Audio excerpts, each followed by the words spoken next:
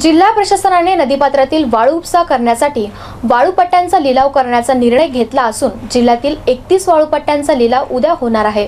औरंगाबाद जिल्ह्यातील 31 वाळूपट्ट्यांचा लिलाव उद्या होणार आहे। जिल्ह्यातील फुलंब्री, सिल्लोड, वैजापूर, गंगापूर या तालुक्यातील वाळूपट्ट्यांसाठी हा लिलाव होत आहे। पैठणच्या गोदावरी वाळूपट्ट्यातील 9 मोठे वाळूपट्टे व 36 इतर लहान वाळूपट्टे आहेत। गेल्या 2 वर्षांपासून जिल्ह्यातील वाळूपट्ट्याचा लिलाव झाला नव्हता। लिलाव न झाल्यामुळे प्रशासनाचा मोठ्या प्रमाणात महसूल बुडाला होता। जिल्हा प्रशासनाने नदीपात्रातील वाळू उपसा करण्यासाठी वाळूपट्ट्यांचा लिलाव करण्याचा निर्णय घेतला असून या लिलाव प्रक्रियेतून गोदावरी आणि इतर नदीपात्रातील वाळूपट्ट्यांच्या लिलावातून प्रशासनास 25 ते 30 कोटी पर्यंतचा महसूल मिळत असतो।